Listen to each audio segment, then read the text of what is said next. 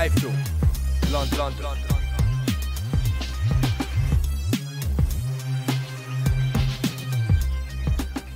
iFILM.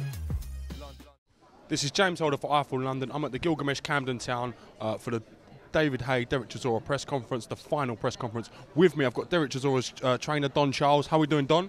I'm doing very well. We meet again. Again? You're following me about? This is becoming very regular, my friend. You know, it's nice though. You're a nice guy, so I don't mind meeting you every time. I've got a little bit of time for you as well, Don. You're growing on me, sir. I'm very infectious. In that case, step a couple of steps back away from me, Don, yeah? In a good way. That's good. That's very good. I enjoy your company, you know that. How do you think the press conference went today, Don? Very smooth, and you know, listen, whenever it comes to this part of the program, the fighters are on edge. You know, so they say things. You know, that's the nature of the game. That, you know, this is what makes the boxing the one of the most interesting sports in the world, because you know it captures everybody's imagination. Emotions are like at peak level. You know, I must admit I'm very emotional about this particular fight. I don't normally get too emotionally involved, but I'm emotionally involved in this fight. Dereck, in my opinion, looked the calmest I've seen him look. He kind of, is it because the deal's done? He's calm. He knows the fight's on. Look, you know, yeah. You know, Dereck. Like I said, I've always said, I repeat, is when this fight was first announced, Dereck pulled me to one side and asked me to remain calm during preparation. And if my fighter is asking me to remain calm, so that tells you his state of mind. He knows what's at stake. He knows what he's got to do. We've practiced like we always do what he's going to do on the night. And he's very calm. You witnessed it. He's very calm, and on the fight night, he'll be calm, because you can't go in any fight with being too angry, because you won't be able to execute what you can normally do. If you're not calm, you have to be calm. He looks very fit. This is the fittest I've seen him look. To me, he looks fitter than when he fought Klitschko. Would that be a fair statement? Well, yeah, it would be a fair statement, because we're always striving to improve in all aspects. As a trainer, I want to get him fitter. Technically, I want to get him better. In all areas, we want to improve. Yeah, so you're going to always see, don't forget, Dereck is peaking. He hasn't peaked yet. He's peaking. He's 28 now. Between the next 2 years to 3 years, you will see the best of Dereck Chisora, and I'm excited. Good times. See Dereck giving a lot of interviews today. It's kind of a rumour that Dereck doesn't like the media. I think he personally half likes me, or kind of tolerates me a little bit, but he seemed to be a bit more with it today. Would you say that's fair?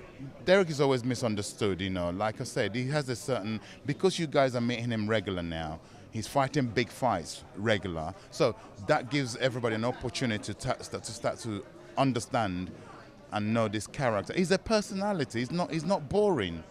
Do you know what I mean? People are always like, what is he going to do? What, you know? He's very unpredictable. Exactly, and you know, this is what makes you always remember the ones like Dereck. You don't remember fighters who would have come here, sat here.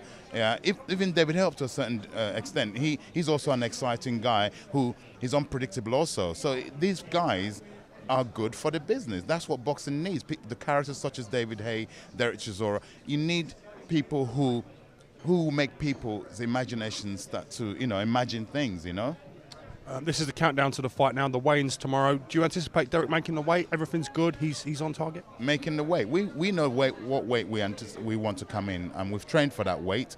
And I'm sure David Haye's camp, they've got a good idea of what weight they want to fight at. So yeah, we're on course, because they're heavyweights, so they don't actually have to make weight, but there's a target weight we want to fight at. So yeah, we're at that weight. How's sparring been? Last question. It's good sparring. I heard Nathan Cleverly came and had a spar with Dereck. Yeah, I mean, invaluable to get that type of quality sparring. A world champion and unbeaten, may I add. We also had Joe Hanks, who's a heavyweight, American heavyweight, up and coming, 20-0. He's undefeated, isn't he? 20-0, unbeaten. And he was in two camps with the Klitschkos. When they fought David Haye, when Vladimir Klitschko fought David Haye, he was a chief sparring partner for Vladimir Klitschko. So he replicates what David Haye does. I'm not going to just say this for the sake of it, even better.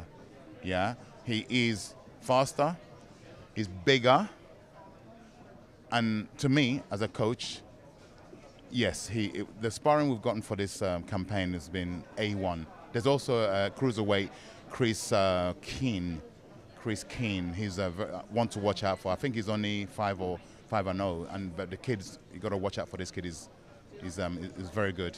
Well, Don, just because of the sheer amount of media here to talk to yourself, I'm going to wrap this up. I want to thank you for your time, and well done with getting... It's always a pleasure. You know, iFILM London, I predict these guys, you're the future, trust me, on the internet thing. Very kind words, Don. Thank you. No, I mean it, because it's the truth. I'm genuinely humbled by that comment. Thank you very much, Don.